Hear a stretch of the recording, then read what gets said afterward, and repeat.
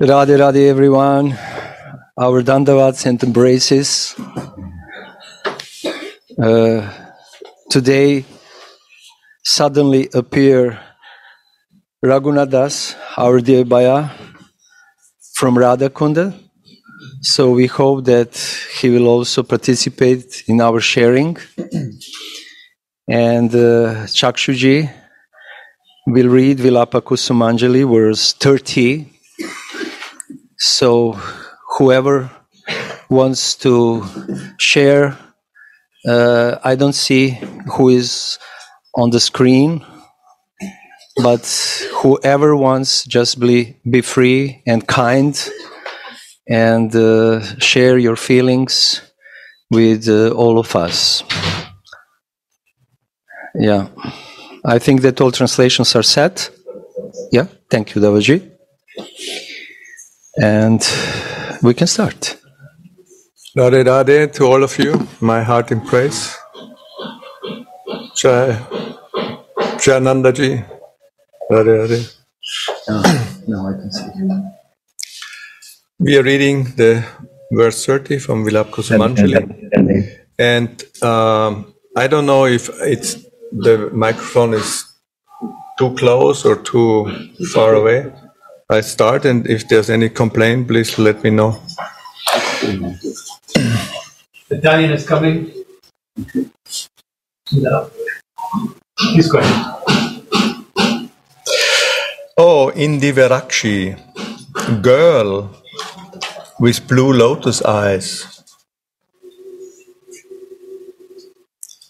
Will there ever be a time when I can ornament you with blue bangles inset with many jewels? When can I adorn both your hands that are expert in all arts and that are very dear to Sri Hari with beautiful glistening rings?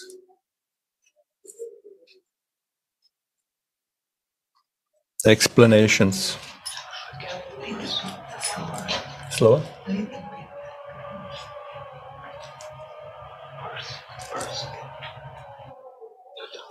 Oh, Indivirakshi, girl with blue lotus eyes. Will there ever be a time when I can ornament you with blue bangles inset with many jewels? When can I adorn both your hands that are expert in all arts and that are very dear to Sri Hari with beautiful glistening rings? So maybe we can say something about these beautiful words. Oh, Indivirakshi,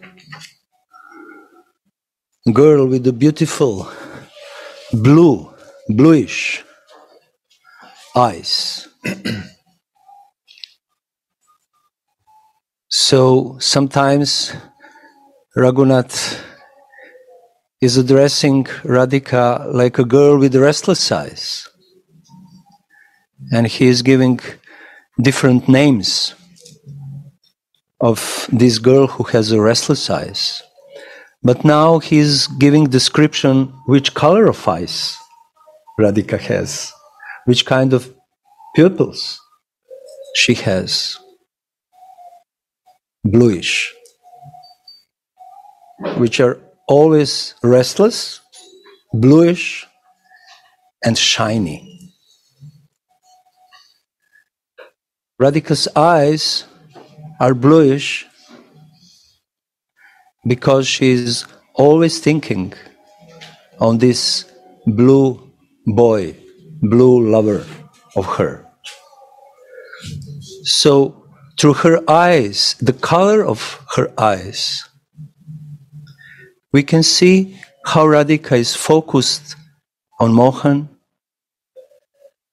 on his form, and also through blue color of her eyes, we can feel how much feelings are condensed in her hearts. Because of this condensation, the eyes becoming blue.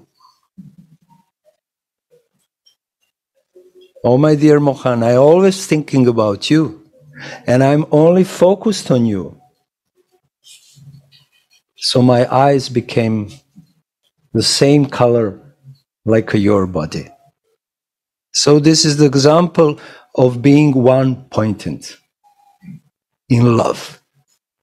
Not with the mind, not with intelligence, but with the love, with full heart. And then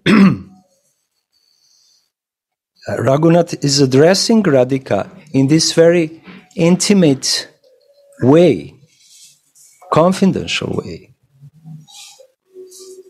glorifying in a subtle way, hidden way, glorifying her love for Krishna by glorifying her eyes.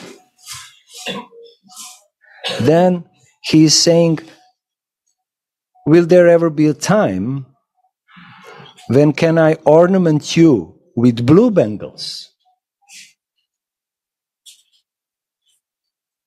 So Radhika doesn't need ornaments. She is already ornament, the most valuable ornament. All her emotions are her most valuable ornaments. But Manjari, maidservants, want to serve the Swamini to increase these emotions. So usually we are using ornaments to make us a little more attractive and beautiful. But the Tulsi Manjari wants to even more increase Radhika's emotions by putting specific kind of ornament, blue bangles, on her arms. And these blue bangles are actually made of sapphires, blue sapphires, which are set, deeply set in a gold. So we all know that sapphire, when you have sapphire with nicely cutting facets, I don't know how you call it. It's very nice jewel, attractive jewel. But when we put this sapphire in the gold, it becomes more attractive. And then the purpose of his existence is fulfilled. Sapphire is embraced with the gold. Actually, Krishna is embraced with Maha Bhava, golden Maha Bhava Swarupini. And we can listen this beautiful prayer of Raghunatha, who is trying to increase Radhika's emotion for her Mohan by remembering her more and more. It's not that Radhika doesn't remember Krishna, she always remembers Krishna. But the point is to increase her emotions unlimitedly. Tulsi wants to put blue bangles around her arms, so that Radhika, when she looks with her bluish eyes on a blue bangles, sees so many Krishnas in these different sapphires. So in that way, she feels that she can give him so much pleasure. Not only one. She's seeing so many Krishnas because she is full of so much emotions that Krishna cannot receive them all. And Manjari knows that. So in one way, this is the excellence of Manjari Seva. How to increase Radhika's emotion for her beloved even more, and how always to arrange these situations that Radhika, when she cannot allow herself to see Krishna in front of the others, she can look in the bracelet and reflection on the faces are very clear. Can we imagine this scene? So many obstacles are around in the form of elders, others, and so on and so on. But Radhika and Krishna are changing their love by looking on the bracelets with so many faces on that. So this is Parakya Bhav. And this kind of reflection. To see reflection, yes. And this is Parakya Bhav. And we should learn to feel and go deep in this Parakya Bhav, forbidden love, for those who are not familiar for this, from Manjaris who are already on that level. And it's not only Parakya Bhava through the bangles.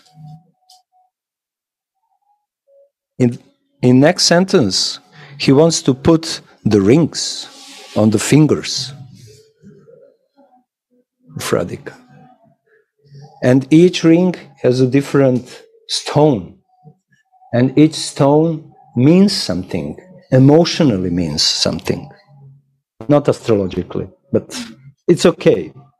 But another way is emotionally. Each color of the stone increase some specific emotion. Please, Udavaji. I just wanted to suggest a new definition of Parakya Bhav. It's true, as you say, that we define it as forbidden love or out of the normal. But let's define it as love for which the lovers invent the rules as they go. That the rules of the love are being invented. The norms, the morals are being created by them through the loving practice. It's not that they're breaking all the rules, which is also true, but that they're inventing new ones along the way. This is the ocean on invention. They're always making a new and fresh. So it's never old fashion. It's all a new fashion. So, because this is the nature of transcendental emotions, they only need more intensity, fresh intensity, because this is the nature of pure love. In the land of pure love, Vraja. So, this yeah. I don't know, I just came in, but you were talking about Parakya Bhav. So one is the Parakya Bhav, which we can hear and listen in the Leelas, but how to practice Parakya Bhav, Gauranga Sundar, in the here and now. And I was thinking, actually, we're very fortunate because our Gurudev is full in Parakya Bhav. So he's sometimes very confusing, very convoluted, very secretive, very close, and again far. Sometimes he plays with us, we don't get it. Sometimes he says something which we feel like, oh my God, what is he saying now? You know, like it's beyond our morality. He's inventing rules, right, as he goes along with us, as Udavaya was saying.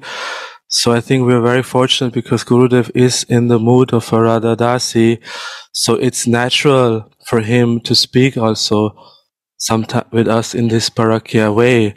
And for a disciple, it can be at points very challenging. Right? But if we adopt that mood, that bhav, it's beautiful to practice this with our Guru Dev, and then of course with our Guru Manjari. That's of course something which we are aspiring to, you know, that we can also fully taste and relish this bhav, which is so sweet and so mixed up. Full of feelings. Yes, it's a hidden, actually. Yeah. And we are practicing with our Guru. This kind of parakya bhava we are practicing and learning in our relationship with the Guru. It's very confidential, and at the same time, nothing is seen outside. And whatever you see inside, you, like Gopinath say, you are never sure. So let's remember, morality is external. And internal, there's no morality. What to say about morality in Parakya Bhava, my dear? There is no morality. Yeah? Morality is reserved for the Swakya Bhava. I mean, morality is material. Yeah, external. Material, yes, external. Yeah. That's it. But the Gurudev is the master of love. For me, it's a master of love, pure love. So he has a perfect way how to teach each of us this art of secret, hidden love. He is doing with me according to my inabilities. He is doing with you according to your abilities. He is doing with each of us in a unique way because we are unique in different levels. But his desire is that he at least try to teach all of us this parakya bhava, this forbidden love. We cannot, this must be clear, we cannot learn parakya bhava from Radha and Krishna. Yeah. We can listen about their parakya bhava, but only from intimate maidservants who are in parakya bhava, who are relishing and who are serving this parakya bhava, we can learn. And be infused with parakya bhava from their hearts, not from Radha and Krishna. If we are infused from Radha and Krishna, let's say, then it's a Hajya mentality. I'm not pointing you, but it's a Hajya mentality. It's completely wrong conception. It's imitation. Imitation, my Bhaya said. So we need guidance who is in the mood of parakya bhava. Then we need to accept that mood, and through acceptance of that mood, this parakya bhava mood from our Guru Manja will be infused in our hearts. And this is the way, at least how I understand, I'm trying to practice. And it sounds quite logic, actually. It's the only way. It's the only way. If we want intimacy with our Gurudev, who is a maidservant of Radharani and who is living in this parakya, and it's the only way that we also have to practice it. Otherwise, we reach our mind will reach limitations, and it will get like confusing for us completely. And he is so merciful that he's allowing us to be in this intimacy, you know. And this is, I think, a great gift from Radharani that we should accept, that in the form of our Gurudev, we can get this mood. We cannot get it only by reading and meditating. We have to need closeness with our Gurudev on all levels.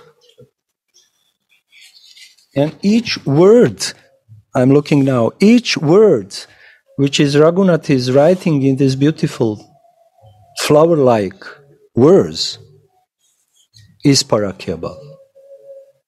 each word,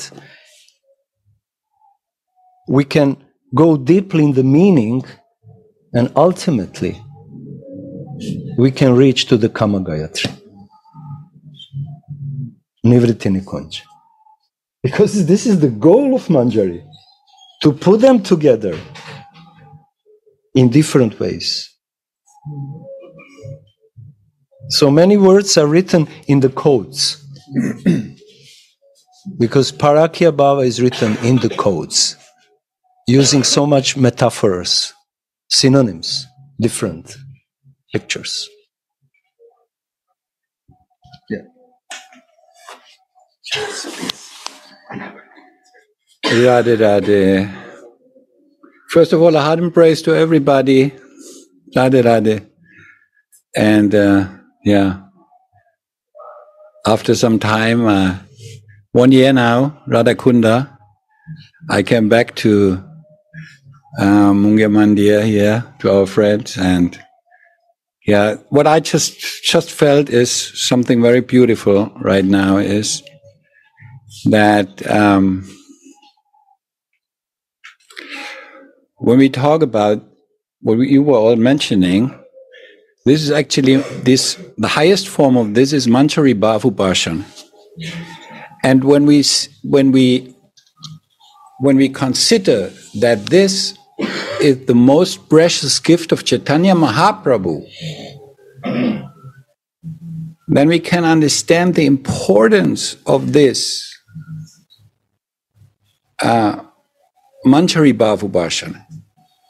Because that is what he is showing in Antya Lila, in the Chaitanya Charitamrita, in the verse, I think it's chapter 14, something around that, where he is really observing Radha and Krishna. Like you said, you mentioned before, that is our position is to observe this, not to imitate, to observe and see it and look at it and watch it. This is Rasa Darshan. And that is actually what Mahaprabhu showed in the last time of his life. And that's what is the culmination of this love, of the highest love. Because before everybody knew about, like Madhavendra Puri, his Param Guru, he gave already some feelings about Sakhi Bhav. But this Ujjvala Ras, which is also like this comparing, you can compare it to Sakhi Bhav, that is enhanced by Chaitanya Mahaprabhu. And that is Unat Ujjvala Ras. And this is actually what means contemplating, like you said so beautiful, the gold and the jewel. Like there is a blue and gold. That is actually Mahaprabhu. This is the form, this is the mood of Radharani, who is coming to this world to show us this wonderful Upasana, the highest gift. And this is actually the highest form of prem. Manjari Bhav Upasana means the one-pointedness from us, from the Manjaris towards Radharani. And this is a beautiful extending love which we get from, because directly from Krishna, we don't get that. Impossible. We get it through when Krishna is touching Radharani, and Radharani gives us this high emotion. And that is like when this observation is perfect. When our meditation, when this Upasana becomes perfect, means that you are watching the exchange of Radha and Krishna. This is what I was just feeling for the first.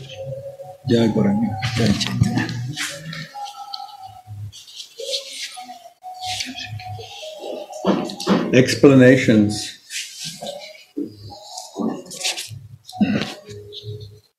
A divine stream of transcendental visions streams through Sri Raghunatha's heart. Even those who are in the class of neophytes have some of these realizations. But Sri Raghunatha is in the kingdom of Mahabhav.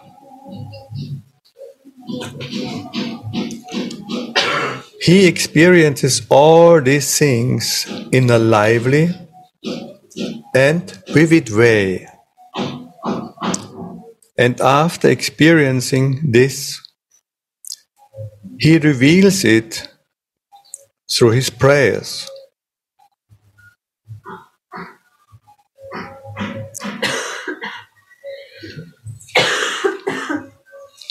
Even in his external consciousness, the internal consciousness comes through. That's why his prayers are touching the heart so much. His eternal consciousness is always immersed in the ocean of Mahabhav. And then it's completely natural that these kind of feelings are just bursting out of his whole existence. How? In the form of his words like flowers. His words are manifestation of his Mahabhav. It's not ordinary prema. It's not just sneha. It's Mahabhava. And we need such persons to listen from their mouths these streams of Mahabhav.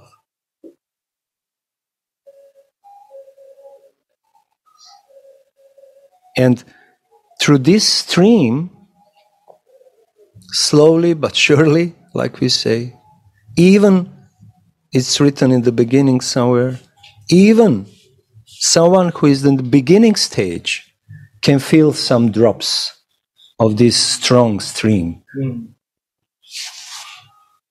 So meditation of our meditation has to be focused on his feelings, because he is opening the door for us neophytes, sadhakas. He's opening the door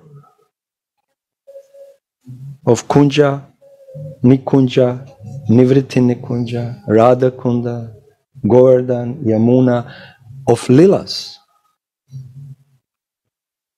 And he's doing it not by his imagination, concoction, like some poet. No, he's seeing, directly seeing this beautiful lila, and after that, he's writing. Many times I'm asking myself, how he could write this after this crying, strong, severe feelings of pain out of separation. How he could write it, And usually we say it's for our benefit, it's for his compassion. Yes, it's okay. But I think that's much more deeper reason is because he wants to express even to himself on sadhaka vesha what he is constantly diving in. And when he is writing, again, he is coming in this experience deep and deep and deep and deep. And then we are relishing these remnants. I just remembered one time Gurudev was in Radhakund and he was sitting with Ananta Das Babaji, whose commentaries we are so fortunate to relish. And then Gurudev was saying, your commentaries are so transcendental And then Nantad Babaji was starting to shiver and he said, I don't even know how I wrote this. When I read myself, I'm surprised. I have no idea. I have no idea. It must be Swamini who is dictating this, you know. So much is the mercy, you know, of those who have experienced and are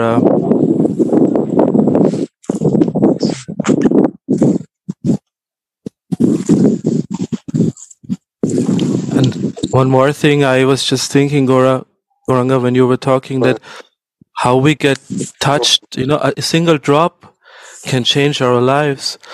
So if we all maybe go back and remember the day or the moment we met a devotee for the first time, we saw an image of Radha and Krishna or of Mahaprabhu for the first time, or we read a book about Radha Krishna for the first time, what it did to us, you know, what kind of prema shakti is in this, no? And I just remember one time a devotee told me this story that Srila Prabhupada was in the West. We just wait until.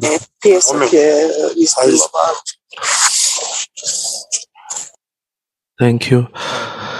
Srila Prabhupada was in the West and he was in a place and a man was walking, this man was telling the story, he was walking by the window and he saw Prabhupada drinking a glass of water like this, you know, in India you drink like without touching the glass, you know. Yeah. He only saw this and he surrendered. How is this possible? How is this possible if Prabhupada is not infused by prema bhakti? Only by watching him drinking a glass of water. This was Krishna Chandra who told this story because he has this capacity to to catch the fascination for this path, no? But this image stuck to me, like if we all go inside, we can feel that moment and we have no idea why we're here even. It's not even our choice. It's just because we got this one drop and that made us mad, you know, or we're in the process to becoming mad. Because it's so much, when Madhurya becomes Audarya, which my Raghunatha Das Baba always says so nicely, when this spills over, this highest form of love of Radharani spills over in the form of Nitai Gaur, then this can happen. Then these miracles can happen in our life. Sorry. So this is the power of prema, which is going from the beginning stage of devotional life up to the end. On Shraddha, prema is present. On the level of sadhu sangha, prema is present. How we will feel attraction to sadhu if there is no prema? How we will have a faith if there is no prema? Maybe on that stage it's still invisible to us. But this is the influence, strong influence of prema or Srimati Radhika.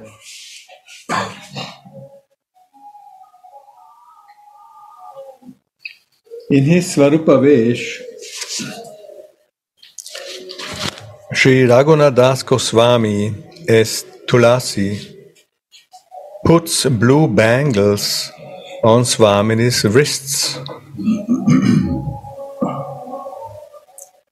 A golden color slightly shimmers through the blue, reminding Swamini of Shyam, the blue bangles, and his yellow dhoti, the golden color. What a wonderful handicraft!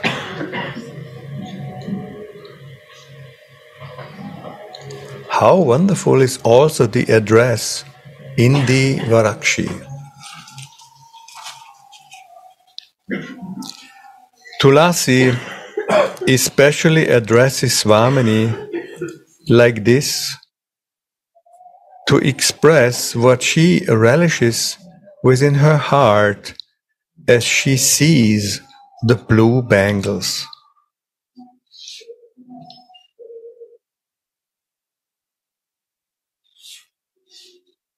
All the emotions are manifest in Bhava Mai, her form and her bhav are one and the same thing. Again. All the emotions are manifest in Bhava Mai, her form and her bhav are one and the same thing. So this is the nature of transcendental body. There is no difference between emotions and the form. And we can add, there is no difference with the name. So the same thing is with the spiritual body of devotee. Spiritual body means emotional body. Body which is made from emotions. Bhavadeh. Our material body is made of skin, bones, blood, and so on and so on. And we, like a soul, we are different from this body. But spiritual body is emotional, pure emotional body, and also pure emotional form. It's not easy to understand because we have to relish it and to practice bhajan to really realize that. And we need kripa for that.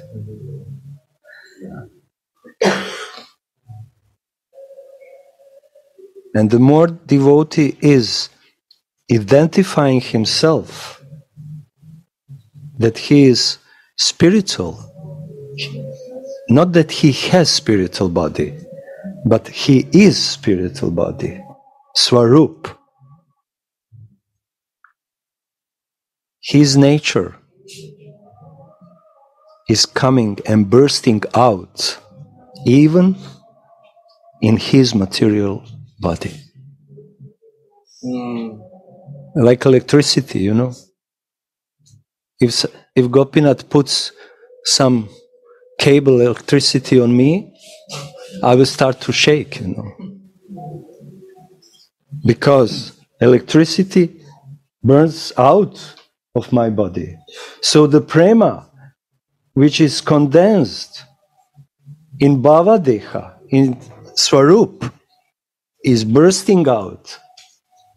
And then devotee is rolling on the ground, crying, and manifests all the symptoms. Praying, and so on and so on. So this is the state of consciousness of Raghunath. He is not ordinary yogi. His spiritual identity, like beautiful, young maidservant of Srimati Radhika, is completely present in him. He is that.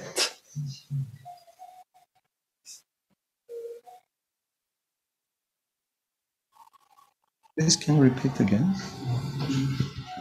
All the emotions are manifest in Bhava Mai.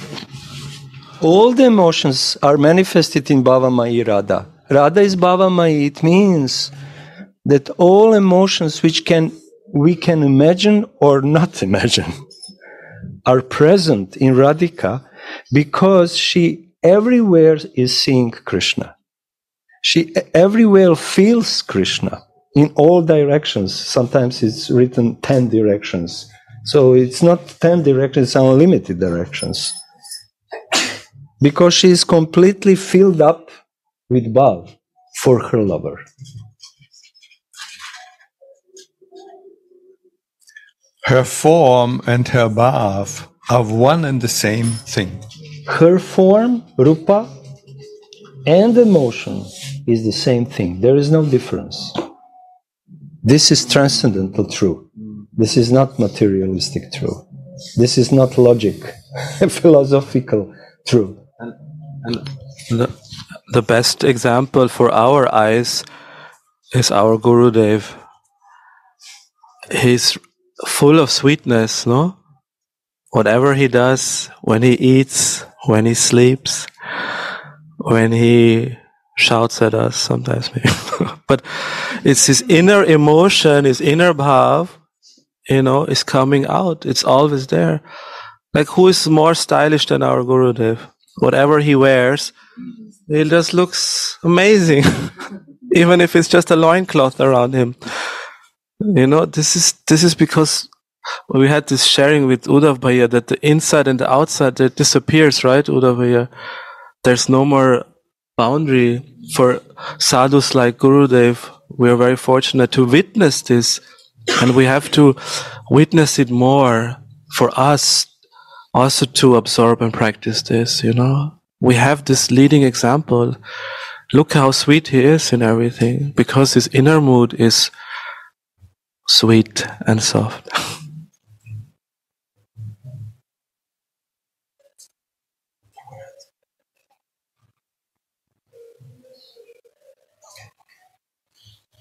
Chaitanya Charitamrita says, her body consists of prema and is formed by prema.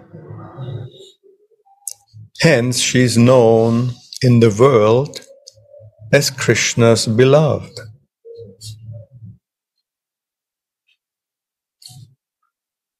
From the time of Purvarag, when Radhika first saw Krishna,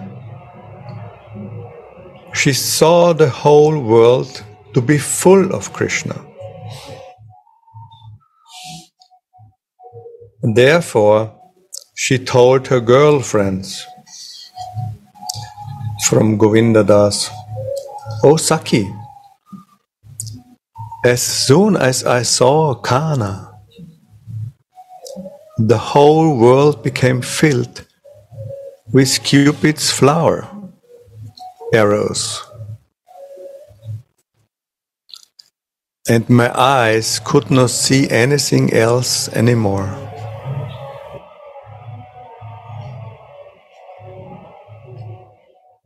This is the love of the embodiment of love.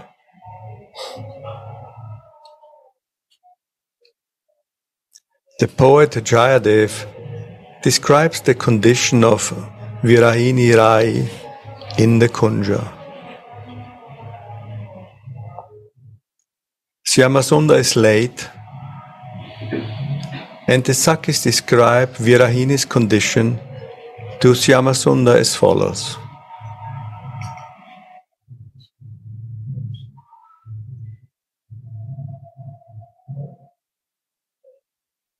O Shyam, Virahini Rai dwells in a lonely place and draws a form of you with musk. Taking you to be Cupid, she draws a makara fish under your form and offers obeisances unto you with a mango butt arrow in the hand.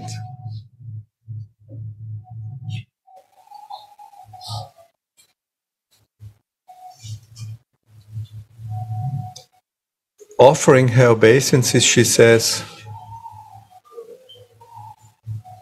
"O Madhava, I take shelter of your lotus feet.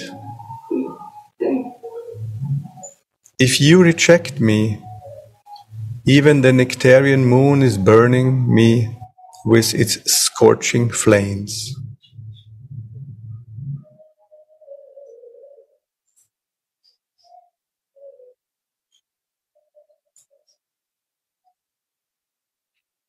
You are so rarely attained, and today I came so close to you in my meditation.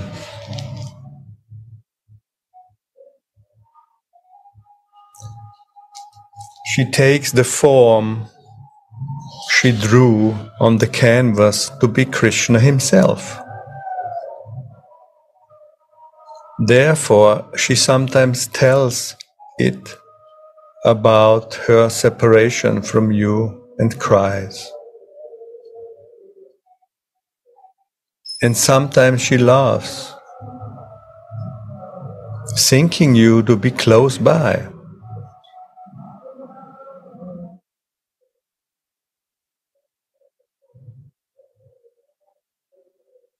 Sometimes she is sad, thinking you to have gone away from her. And sometimes she extinguishes the burning fire in her heart by embracing your form,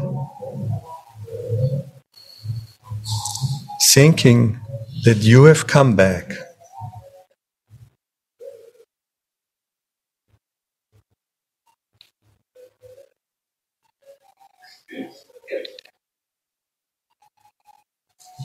In this way, the embodiment of Mahabhav is decorated by a qualified maidservant who makes her relish rasa.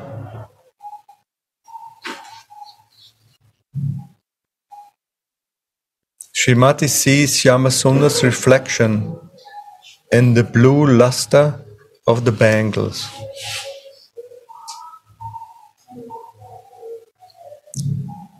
When Tulasi sees the beauty of Swamini's eyes, she calls her Indivarakshi. She whose eyes are as beautiful as blue Indivara lotuses.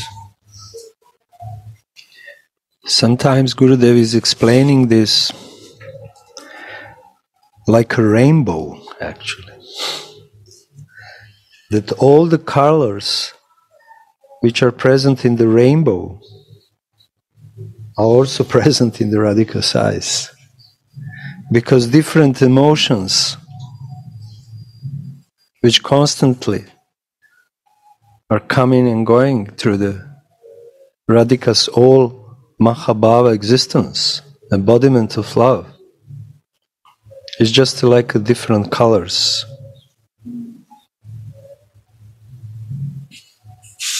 And we can see that the blue, yellow or the gold and red are the three main colors.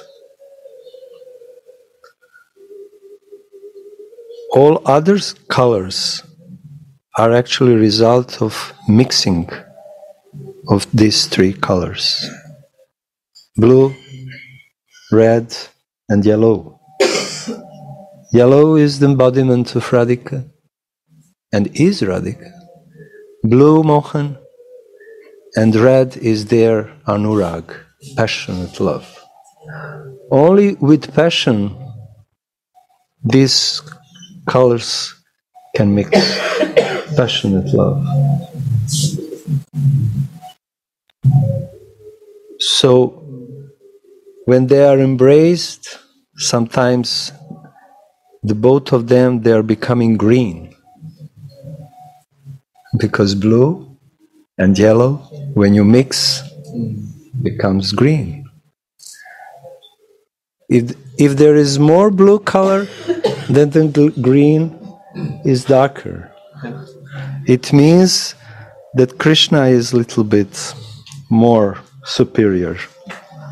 But when the green color becomes lighter, it means that golden color is more superior.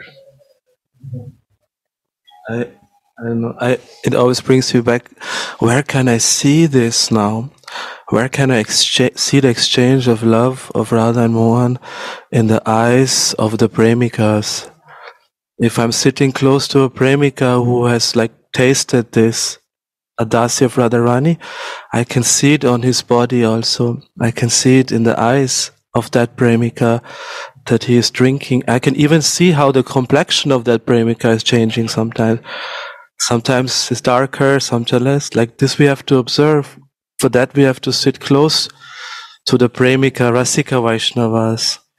And we can see the symptoms, no? Like Gauranga Sundar was saying, the inner bhav is coming out all the time. And when we have those closeness to see, we can feel it also.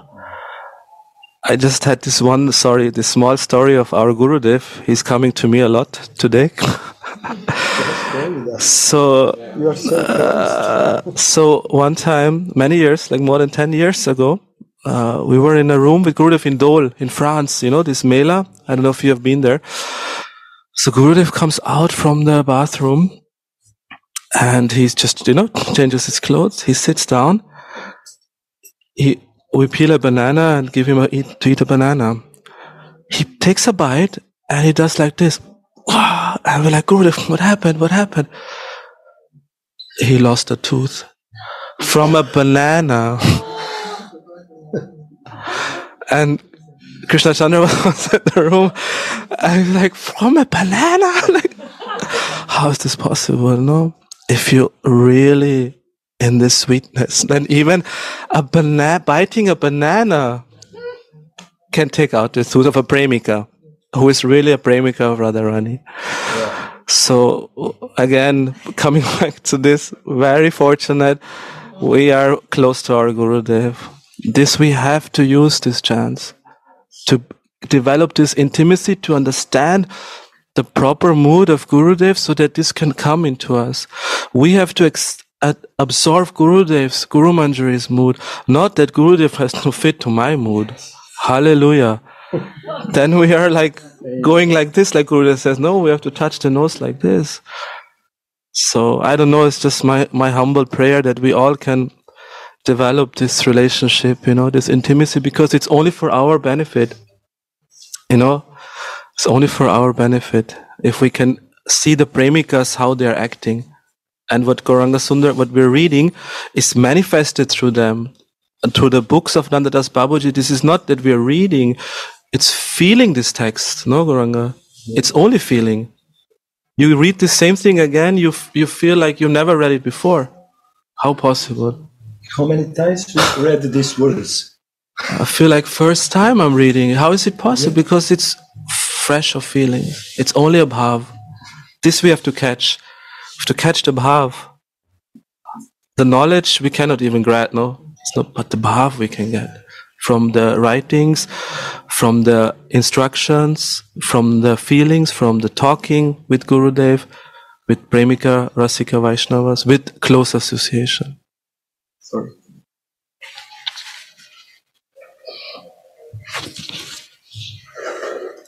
Your eyes are naturally beautiful, but when they see Shyam, they are so much more beautiful. In the opening verse of his Danakeli Kamudi, Srila Rupa Goswami prays to Sri Radha's eyes that reveal the ecstatic symptom of Kila Kinshit for the welfare of the world.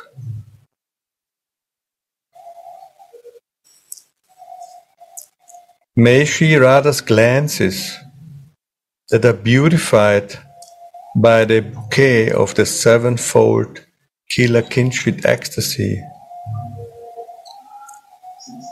bestow auspiciousness on you.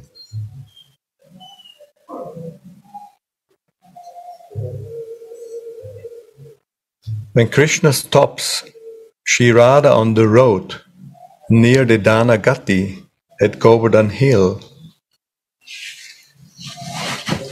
her eyes attain a certain shimmer because of her slight smile of joy.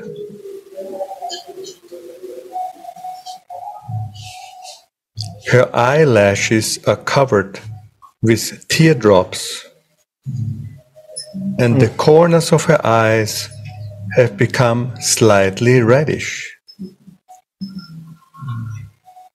having been sprinkled by rasikata, tastiness.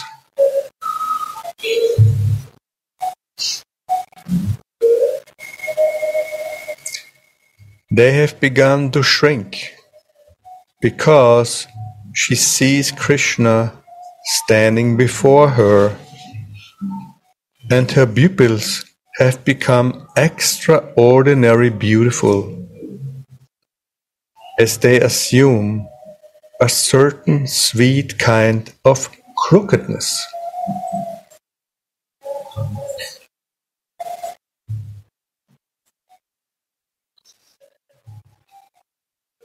Swamini is fond of black things, and any kind of blue color incites her.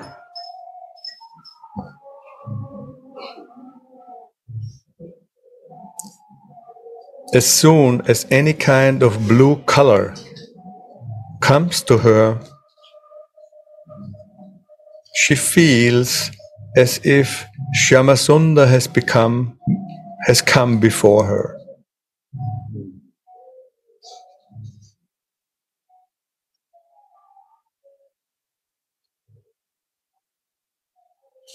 And when she's angry, she doesn't want to see anything but is blue. Yeah?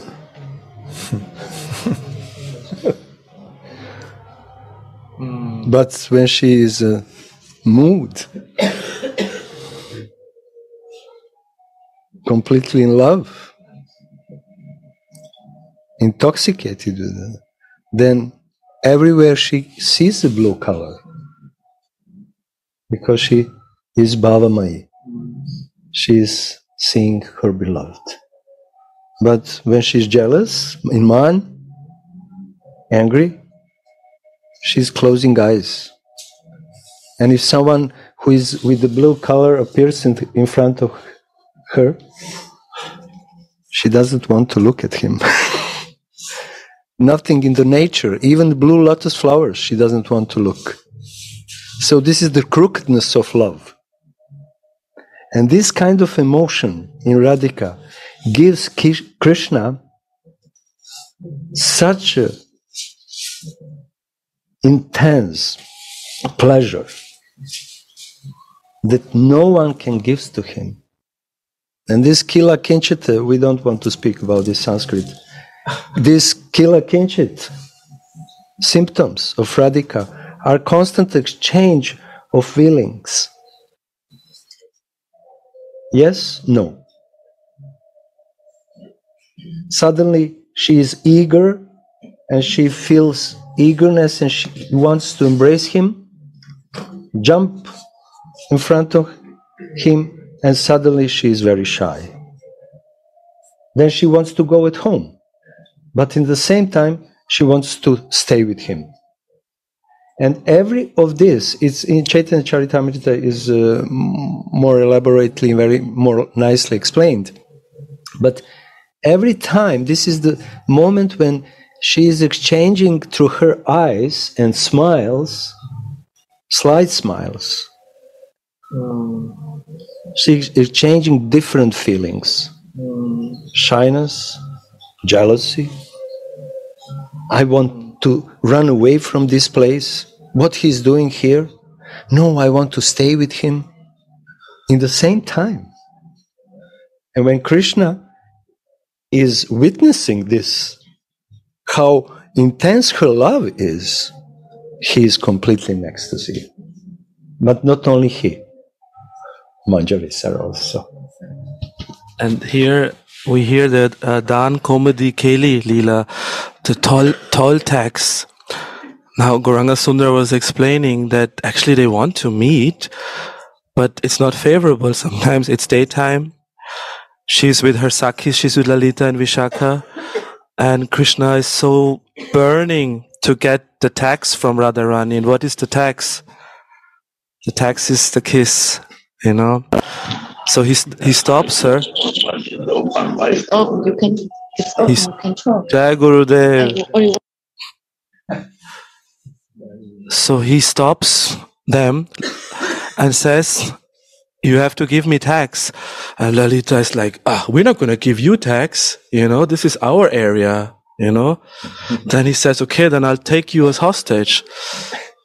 But taking Lalita as hostage won't help really. So what does Mohan do? He takes Rupa or Tulsi as hostage. Why? First of all, Radharani has so much prema for her manjaris. Nobody can take her manjaris away. First thing. Second thing, the more parakya, Gauranga Sundar, is that she knows that Radharani has to stay back, and who will help them when they go in the Kunja? Manjari has to stay there. So he's kidnapping for the purpose of seva for the Manjari.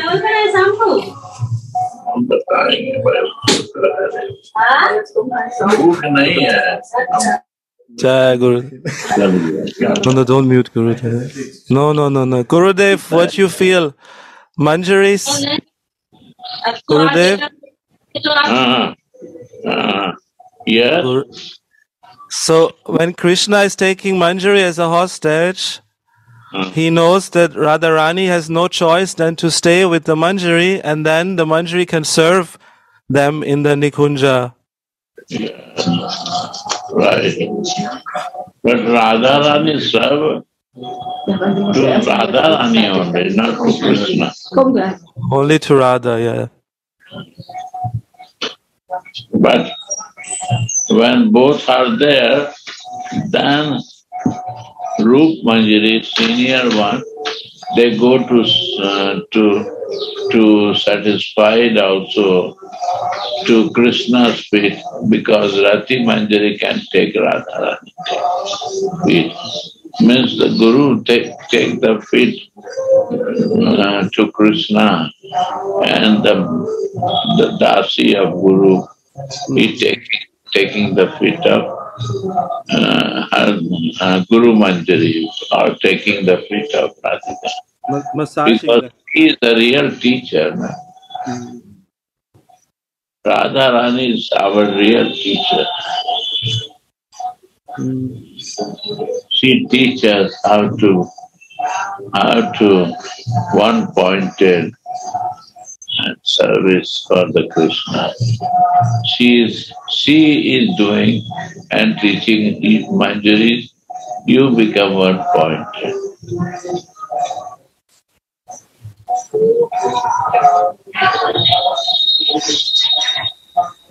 Right. Yeah.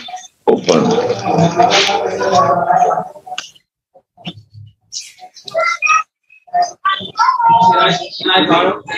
Which one is open? This?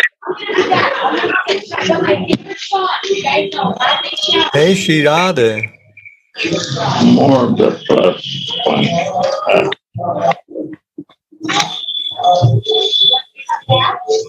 You are fond of anything which may remind you of Shyam through its color or name.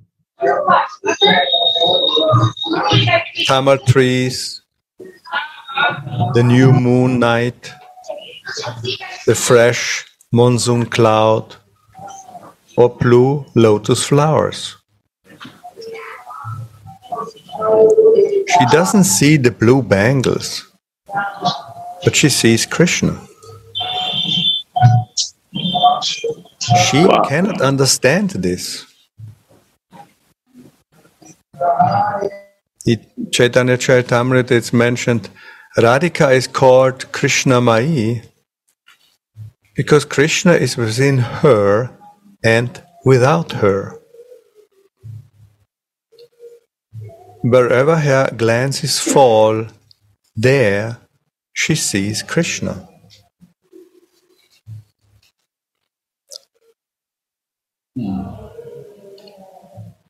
She's seeing the bangles, but she thinks she sees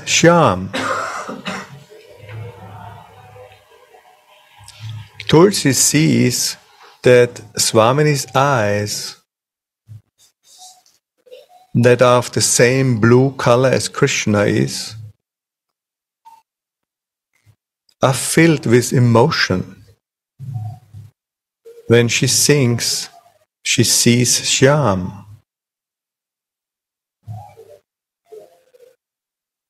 That's why she addresses her as Indi Varakshi, blue lotus-eyed girl.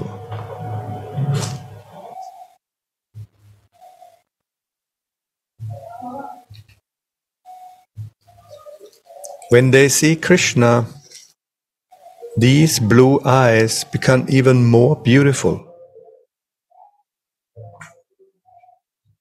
She does not know whether she sees Krishna or the blue bangles.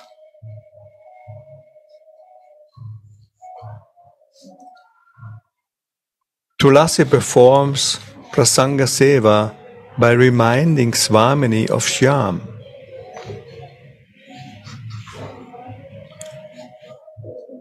Tulsi will now place the bangles on Swamini's arms that she calls Hari Daita, Hari's beloved. How many expressions of love Radhika is doing with her arms?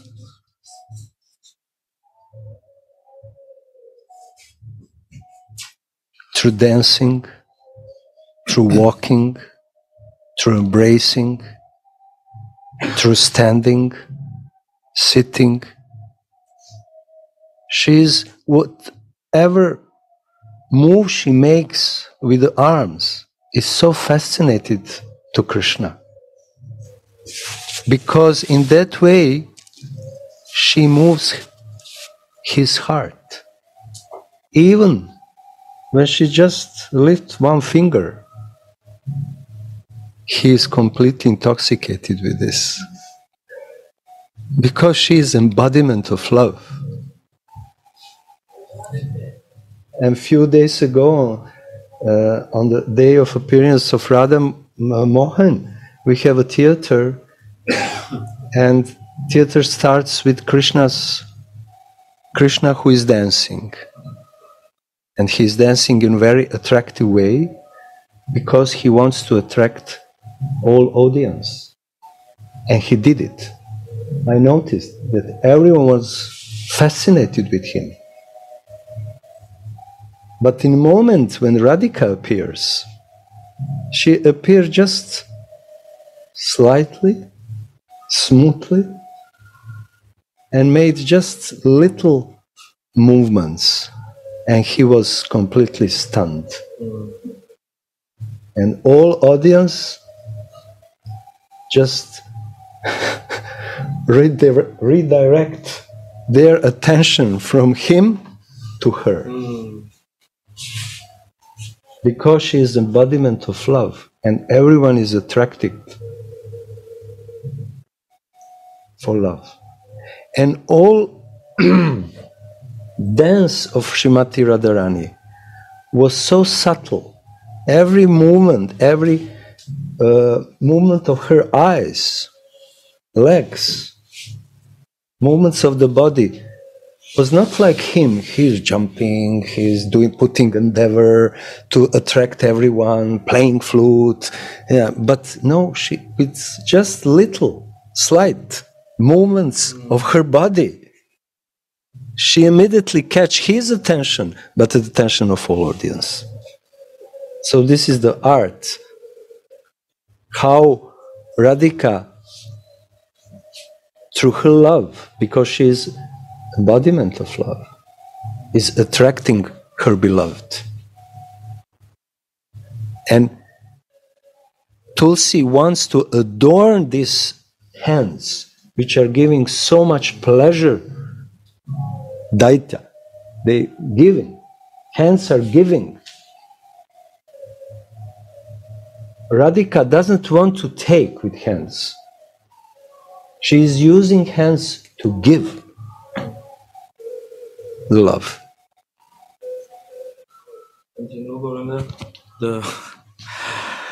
The mood of Braja is so unique even to Krishna, right?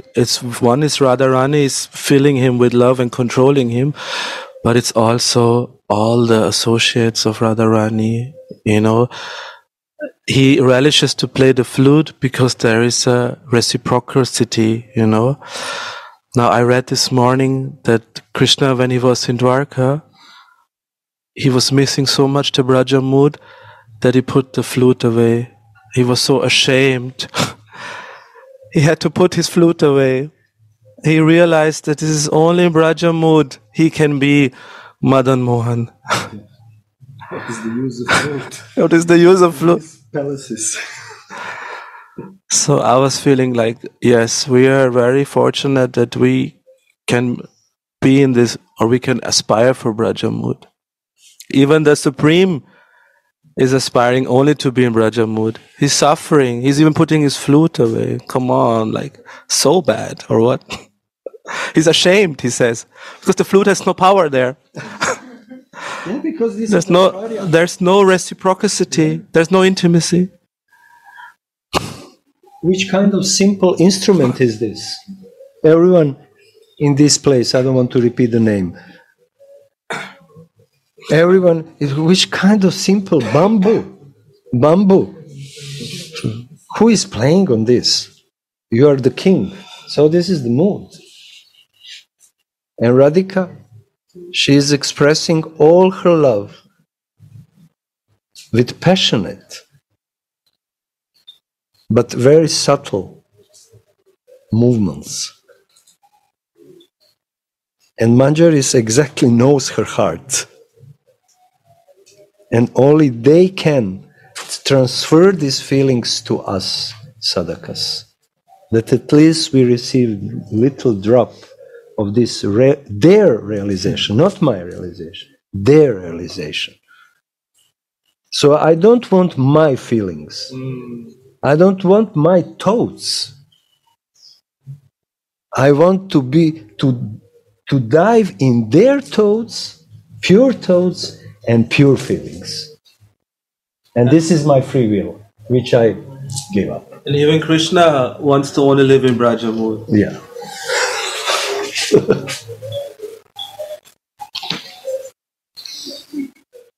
Krishna is Radhika's Hari, and he removes all obstacles with the savor of his own sweetness. He takes away all her shyness, opposition, and other obstacles to the meeting, or her savoring of his sweetness.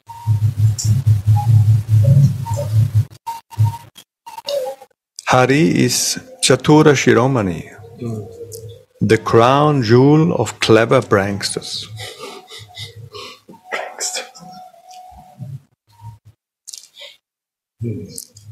By cleverly attracting Shri Radhika with the sweetness of his form, qualities, pastimes, and flute playing, he makes her forget everything. In his Radha Rasa Sudhanidhi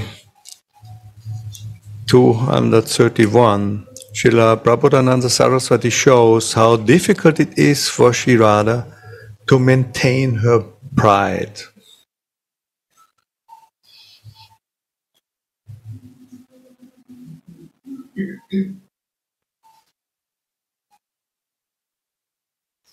When Shri Radhika is angry with Krishna, her first resolution is, I will not look at him anymore.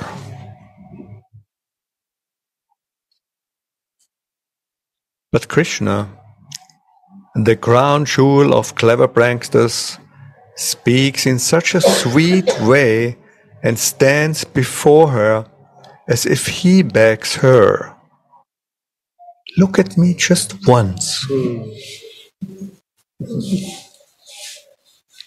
Seeing the sweetness of his form, the Sakis tell each other, "Ah, how sweetly he stands there in his threefold bending form.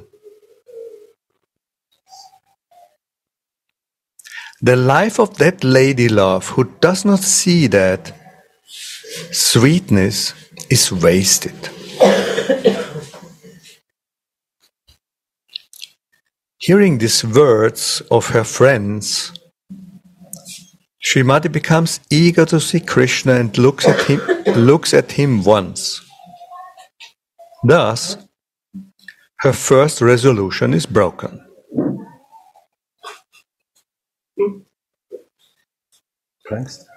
Her second resolution is, "I won't speak to him." How nicely Krishna is speaking. Swamini cannot stay silent anymore and tells him, "Go to that girl that you love."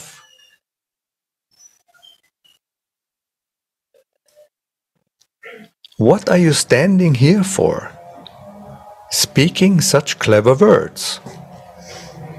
She means another gopi, of course. Thus, her second vow is gone.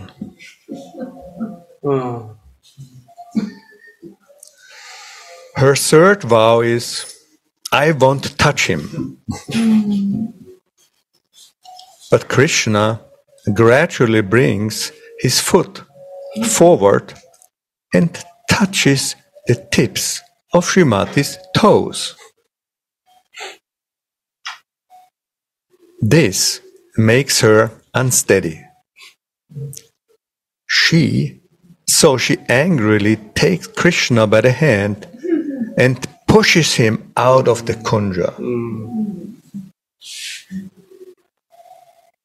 Srimati sings, "Just see, now I've also touched him. If I could not keep any vow, then how can I keep him away?" This is Parakya Bhava. Every rule that's posed is immediately destroyed. Destroyed. And this is Vraja mood. There is no use of vows in Vraja, There is no use of austerities in Vraja. To be broken. Yeah, only use is to be broken. We create it as a fantasy of some truth being delivered and then it's transgressed. Yeah. So many times Gurudev is saying, if you're coming in Vraja to make vows, and good luck. Hallelujah. Good luck. You will be completely distracted. Because this is not the land of vows.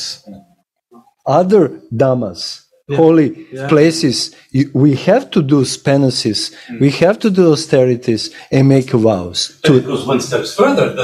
The seduction is the process of breaking the vows. Please repeat. Please repeat. No, it's true what you said, but the Parakya Bhava goes one step further because the attraction and the seduction passes through this inability to keep the vow. Yeah.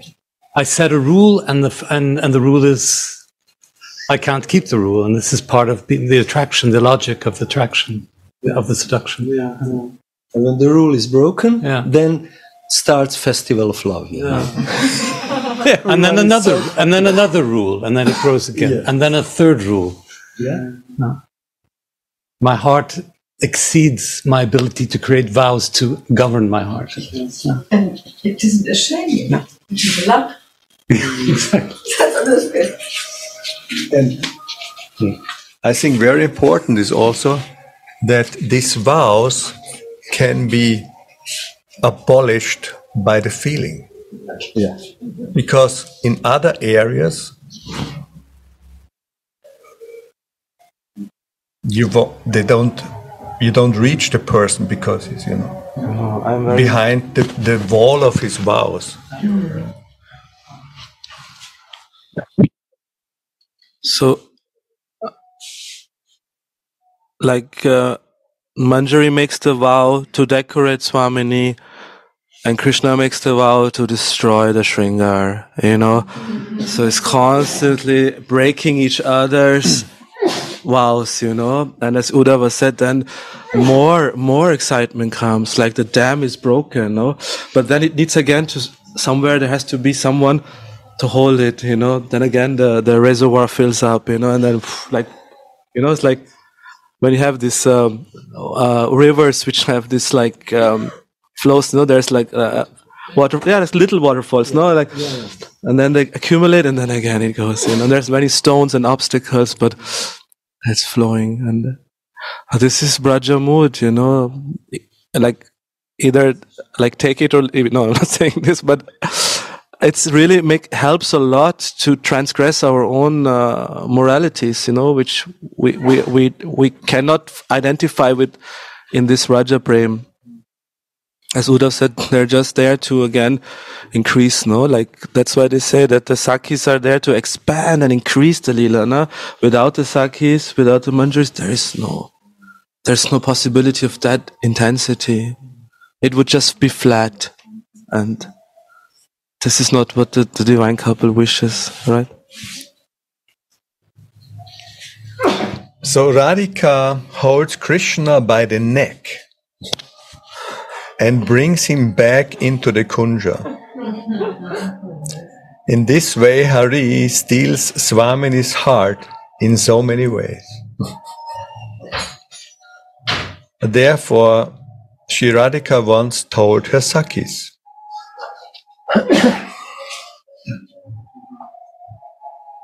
"O Sakhi, tell me, what should I do? I don't know what kind of spell Vidakta Rai, the king of clever pranksters, has put on me. Yet I can't resist the temptation to step onto the veranda to see him, without considering how crazy and dangerous that is.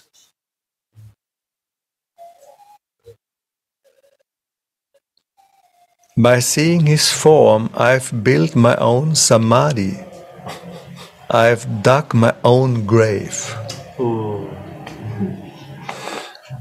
Day and night, my heart cries in a severe fever.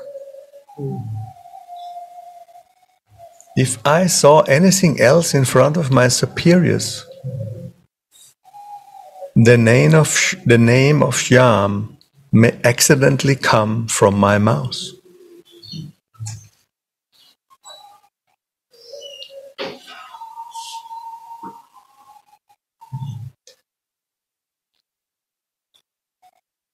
Tulasi puts the bangles on Swamini's wrists. How beautiful these bangles look when they attain a place on Swamini's wrists.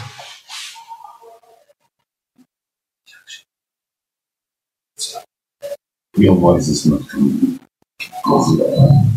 So you have to speak more loud. Louder. Okay. Yeah. Sorry.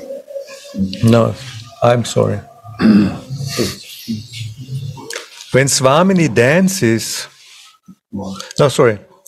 How sweetly the jingle Runu Junu, Runu Junu, enchanting the chanter of the world. When Swamini dances or plays ball, her bangles jingle like the enchanting weapon of Cupid. In the morning, when Krishna goes out to tend his cows, Purva Goshta, he sees Radhika standing on the watchtower, like a golden lightning strike on the jeweled palace, wearing a cloud blue dress.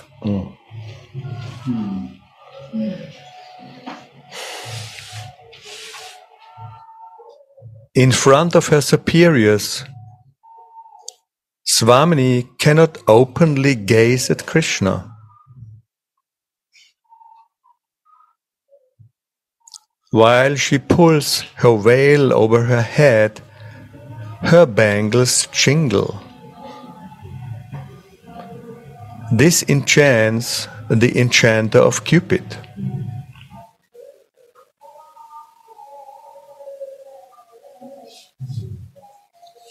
The surrendered maidservants understand their mood.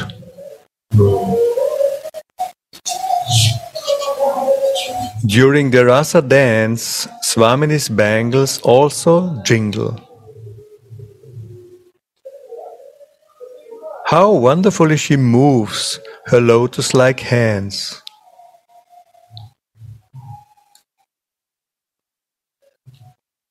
Her bangles buzz sweetly like she-bees on lotus flowers. Her hands with stems, her arms. How sweetly these bangles jingle when Swamini shakes the dice with both hands during their daily game of dice. How much Shyam relishes this. This sweet sight is an elixir for the eyes, and this sweet sound is an elixir for the ears.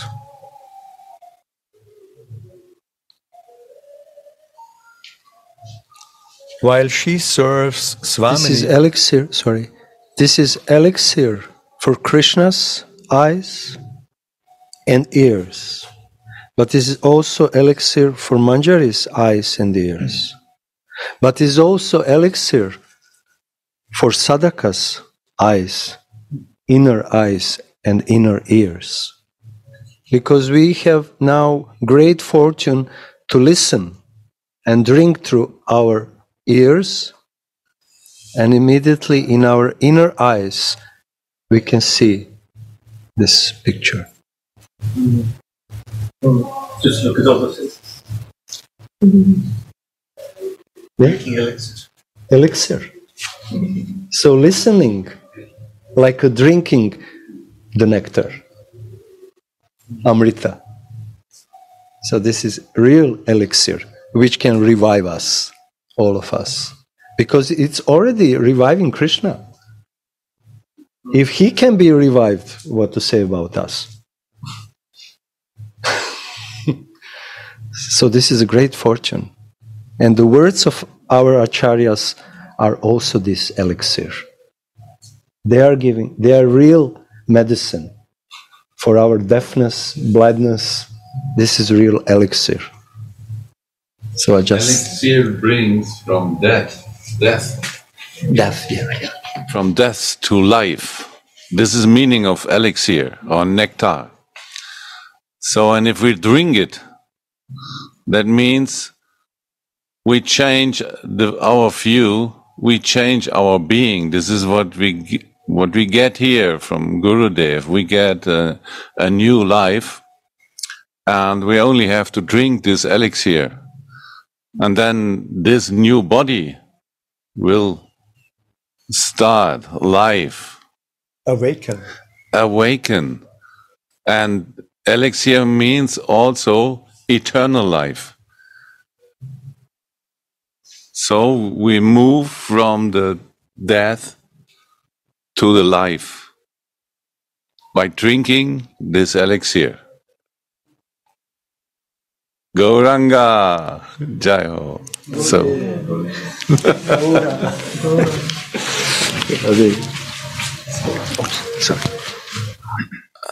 from my own experience, sometimes in the beginning the elixir is very bitter. I don't like it. Doesn't suit me. I'm different. My guru is different, I'm different. But elixir means also that my inner poison can come out, and Gurudev can feel it, and he takes the poison from us, right? Like when Shiva swallows the poison in his throat, this is Gurudev, no? He takes it. So the more we can allow him to take out, the more he can fill. And it's really a Fass ohne Boden, we say in German. It's endless. There's no limit to it anymore. This is elixir, no? Then we're really alive. Then we're not, we say, this body anymore, Right. This is the poison. The identification with this dead body. Actually, this is water, some earth. Now it's a little hot. Okay. Some space we need, but this space, this water, this earth is not we. This is we get from the material world, actually. And this is also a gift, this body, but only to realize the eternal body. And this we can bring alive by this elixir. And sure, it is in the beginning, it is bitter because our identification 100% by this material body. So we don't like to accept this. No, this is not possible. I'm this body. Oh my God. So false ego is a heavy guy. Don't allow this. But step by step, and by the mercy of Gurudev and the association of those who have a little realization, they will bless us. So in this association of the saints, I will say, they have also a little step in this eternally body. And so by their blessing, we think it's yes.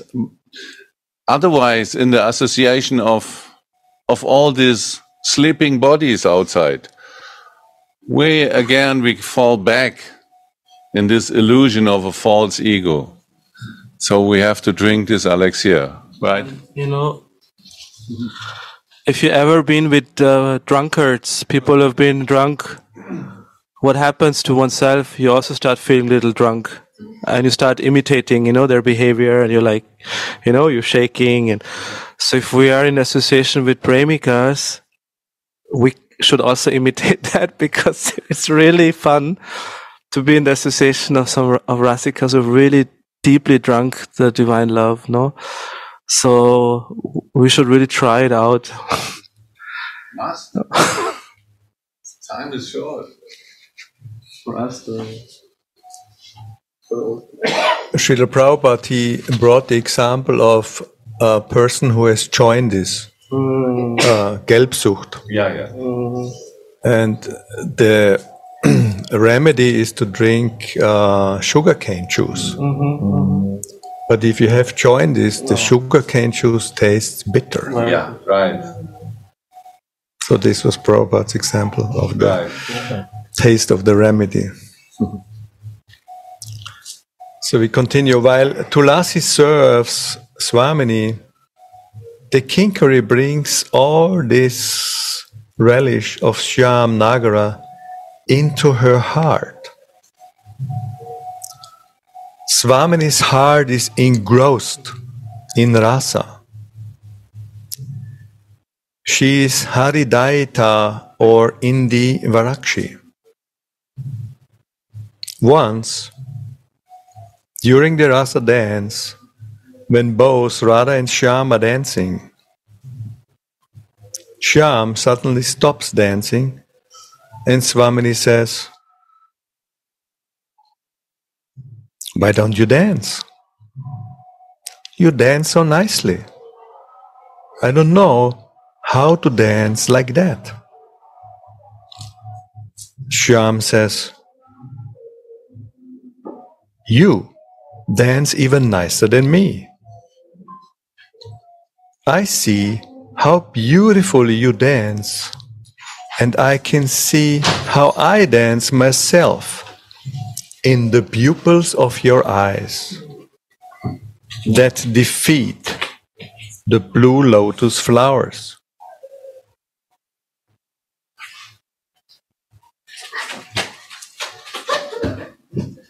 When I see my own reflection in your eyes, it's clear to me that I don't dance as nicely as you do.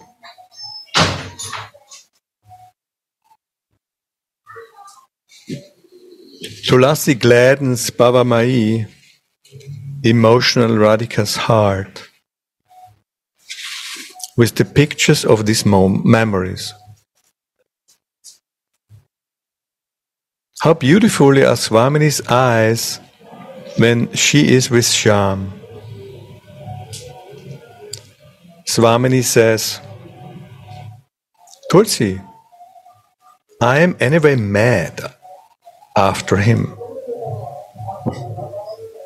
Why do you make me even more mad by reminding me of him?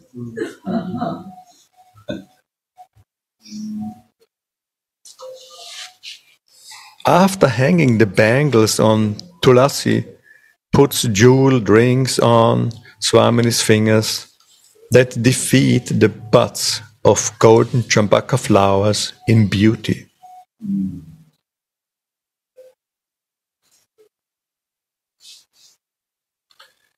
Sri Vishwanath Chakravarti writes in Krishna Bhavanamrita, Sri Radhika wears jeweled rings on all of her fingers, except of the thumb, the index finger, and the middle finger of her right hand. Normally the moon and the lotus cannot be seen together.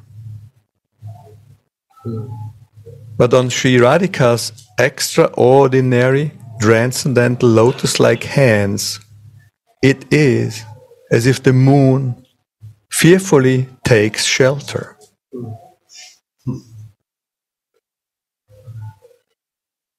Therefore the moon's beloved stars are surrounding the betel-like fingers of these lotus-like hands in the form of the finger rings, diffusing a lovely kind of beauty.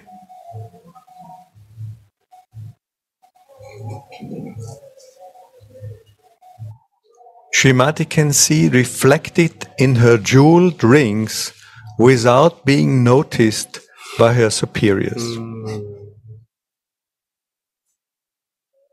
I repeat, Srimati can see Krishna reflected in her jeweled rings without being noticed by her superiors. O Radha, with the blue lotus eyes, no one can attract the Krishna bee like you. I have a keen desire to decorate your hands with jeweled ornaments.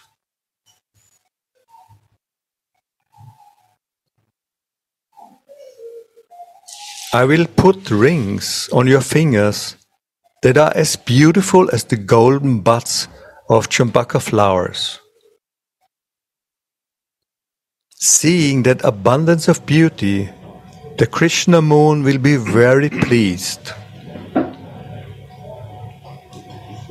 Please call me your maidservant and keep me at your lotus feet. This is the end of the explanations.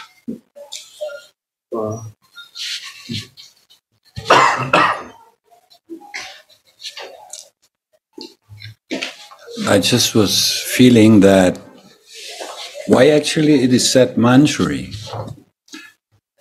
Why, when we consider, we look at a tulsi, right? And how can we see what the tulsi needs? The plant.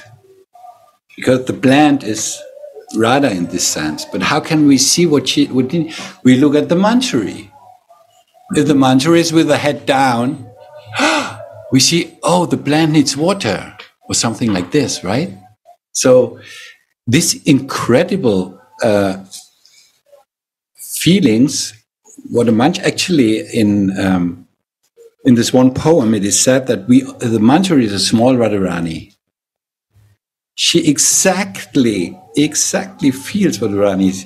When Krishna, he comes to a kunja where our sweet Radharani is sitting, he doesn't go into the kunja. He doesn't need to go into the kunja. What is he doing? He looks at the manjari outside of the kunja, and then he sees what if this is sad, or she's a little angry, or she's dancing. Then she sees what is Swamini. What is Swamini? She's sitting inside. That is her mood, because it reflects on the manjari. And that's why the manjari is so important in that pastime, because the manjari is reflecting the mood of Radharani exactly. So what I can feel here is that is so beautiful when she's in Man. So that reflects on the manjari, and the manjari is sitting outside of the kunj. Krishna comes and sees the manjari in Man, so he knows that Radharani is in Man. So that is this wonderful transferring of the mood through the manjari to what is Radharani's mood. So one time, Radharani, she's exhausted. I make it very short. She's exhausted and she lays down on the bed. And a manjari is sitting next to her, and she's massaging her feet. And while she's massaging her feet, she's also falling like a little bit asleep, like this, like she's nicking. And then she goes on massaging the feet. And she looks at, and Swamini is already nearly falling asleep, and she slightly opens her eyes. And she looks at the manjari and sees that she's tired, she's falling asleep like this all the time. And then she says, she takes the manjari to her side and she puts her on her chest.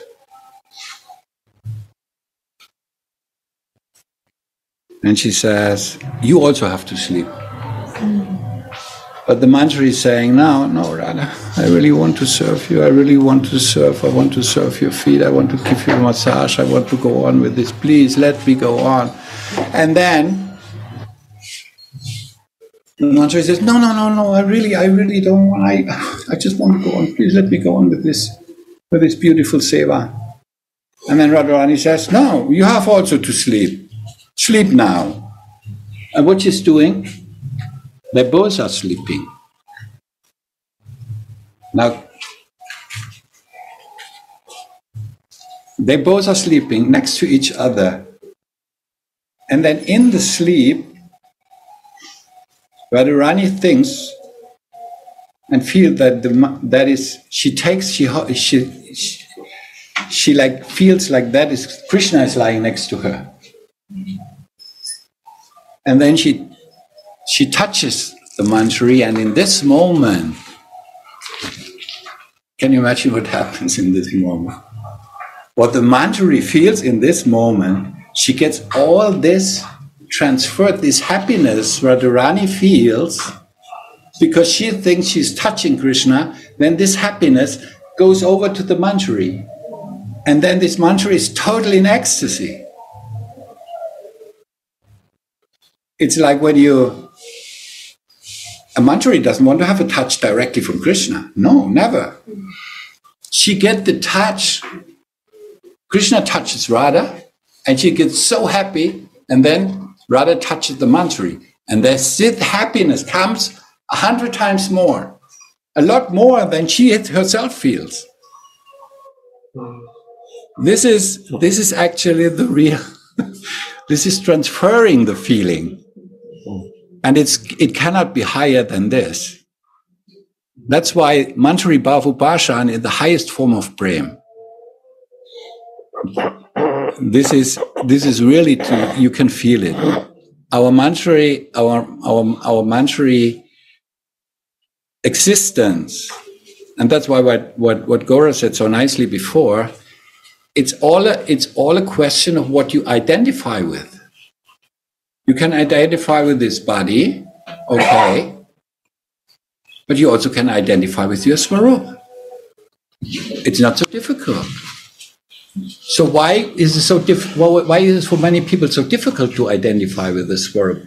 Because our Swarup is actually our real existence. Our Swarup is our real life. It's our reality. And what we are living here is not reality, my dears. This is illusion. This is called the Maha Maya. But our Swarup is not in Maha Maya, it's Yoga Maya. And this is the transferring from this energy, from this Lila Shakti. This comes to our heart. And then, when that happens, you're done. Raghunatha, there's nothing more to. Raghunatha, thank you. So beautiful. Also, Arti is coming, but I just want to make one point. You described this Leela so beautiful that Radharani pulls the manjari into the bed. But I think in this topic we have to be very careful, that the manjari is not replacing Krishna in that moment. That we have to be very clear, no? She's giving the reminder to Radharani of the past times because she has seen and served and she has written it on the canvas of her heart. So Radharani, when she sees the manjari, she remembers the past time. But it's not that she's being touched and she this we have to be a little, this is very deep subject you have touched, which you only, it's very, we have to little be careful, my dear, because it can. No, because she feels. That I understand what you say, but this is a pastime which my feeling. Sorry, I had to say it. Yeah, please. Okay, but it's a very beautiful Leela. If we see it from the perspective, no Gauranga Sundar. Yeah. Yes. Yeah. Both of you are right. Both are right. just to add that nuance. Sorry, Bhaiya. Thank you. So we can stop here because Arati will start, and Gurudev wants that we are very punctual. When we hear the sound of the bell, immediately we should stop. But it's not problem to continue just a few. So Gurudev's desire is just